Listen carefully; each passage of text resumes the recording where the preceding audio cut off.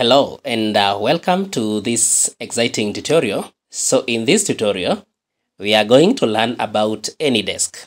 AnyDesk is a remote desktop software that allows users to access and control a computer or a device from a remote location. It provides a way for individuals or teams to collaborate, provide technical support, or access files and applications on a remote computer. Now, with AnyDesk, users can establish a connection between two devices over the internet, enabling them to view and control the remote desktop in real time. The software offers features like file transfer, keyboard synchronization, session recording, and remote printing. And it is available on various operating systems, including Linux, Mac OS, Android, and iOS. So to start using AnyDesk, you simply come to anydesk.com and then you click on downloads and then you choose the download that you would want. Is it for Windows? Is it for Mac OS, Android, iOS, Linux, FreeBSD, Raspberry, or Chrome? So in this case, I'll download for Windows. I click on that and then I click on download now. Now, once the download is complete, I simply come to where the download has been saved and I double click on that to run AnyDesk. And then you notice we have a 9-digit code here, and this is the code that we are going to use to invite the second desktop. Now, I'm now going to share the second desktop, and here it is.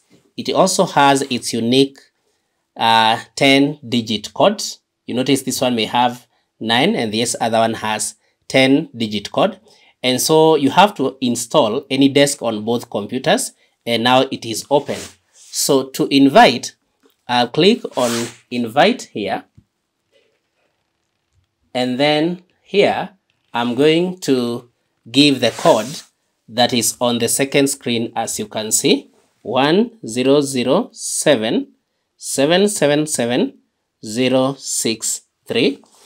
And then I can decide on the profile here whether I want it to be a default, screen sharing, full access, or unattended. So if, for instance, if I select on default, you notice it gives us what default will have, and then screen sharing when I have full access, and then we have unattended access. So let me click on full access, and this is what full access will give you: to hear the sound, control the device, keyboard and mouse. To restart my device is not given, and then you notice all the others are checked. If now I check on something else to just compare, screen sharing, and then you now notice all these are deactivated. I cannot hear my voice, I cannot control, all I'll have is screen sharing. So you choose the type of profile that you would want. For instance, I can choose full access or unattended access. So for unattended access, you notice this is all that I get, almost like full access. So unattended access, although it's different, has almost similar characteristics with the other one. So once I have changed that profile, I will now click on invite, and I want you to see what will happen on my screen too. You notice now we have two notifications here, the one for connect and connect here. So I can click on either or reject. So in this case, I'll click on connect here also. So now connection is in progress. You can see that on screen 2. And then now on screen 1, you notice we have gotten this request. As you can see, whatever I'm doing on screen 1, I can also see it on screen 2. And so let's start maybe looking at a few characters that we can deal with here. So if now I come to, let me minimize this. So if I want to chat now with the second computer, I simply come down here and I can type a message. So let me type the message: hi, JoshNet Computer 2. And I click on send. just look at both screens. You notice it's also on screen 2, this message that I've sent. And I can also reply to that using the second screen. I simply come down here and then I just type the message and I click on send. And now you notice that I can control either screen 1 using screen 2. In this case, I'm actually now holding my second computer mouse, and as I drag it, you notice it's the same thing is happening on screen number 1. If I now come on session started, you notice the cursor is moving on the same way. If now I click on the first computer, I get 2 cursors. You see we have user and we have the other one, because now the 2 computers are connected. So next, I can also use file transfer, and then I can also transfer files in these computers. You now notice I can come here, I can access the file on this computer. You notice what I'm doing on computer 1 is exactly what I can also do on computer 2. So I can transfer a file directly from this to the other one. So that is another thing that you can also do with AnyDesk. You can transfer files. So you can also change the settings that you had established in the beginning. For instance, you notice here, we can allow the second computer to also have control. We can also allow it to use file manager. That is, it can also access file manager. Like you can see what I'm doing now. I'm using the second computer to actually access the first computer, and I can now access the file manager. Next, I can allow it to use clipboard. Now let me show you what I mean. If now I copy something from my computer, let me go to my downloads.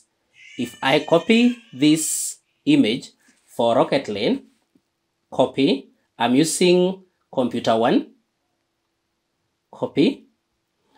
Then I will now go to computer 2. Now you notice I'm using computer 2, although you may not see any difference because the cursor and the pointer are moving the same way. If I right click now using computer 2, I can paste that. And there it is. We have the rocket images here and we have a copy here. You notice now with this feature, I can copy something from the first clipboard and I can allow the person who is on the other computer to paste that. So I have given access to that. The next item, I can allow to hear sound.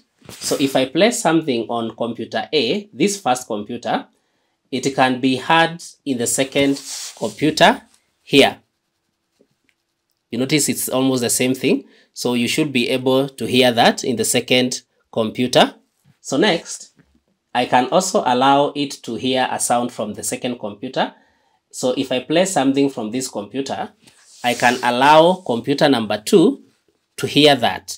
Now, the same thing, I can allow the computer to record a session, basically to record the screen. And finally, I can also allow the computer to draw on the screen. You notice that here we have a tab that is not active. Now, to activate tabs on AnyDesk, you simply click on the tabs, or you come to here where we have the profile and you decide which tabs to activate or deactivate. For instance, let's say I want to deactivate the tab for hearing sound. I simply click on that and you notice it is now grayed out. That means the second computer cannot access the sound from my computer. I can also decide to deactivate use of clipboard from the remote computer, such that what I copy on my clipboard using the first computer cannot be accessed by the second computer. So to activate the tabs again, you simply click on them and they are back to activity. So that is how you use AnyDesk, and it is a great tool that helps in collaborating, maybe in a team where you can be working on the same files and maybe the files are stored on one computer and you are able to access those files remotely from the other computer. I hope this has been helpful about AnyDesk. Kindly like this video, share and subscribe to our YouTube channel.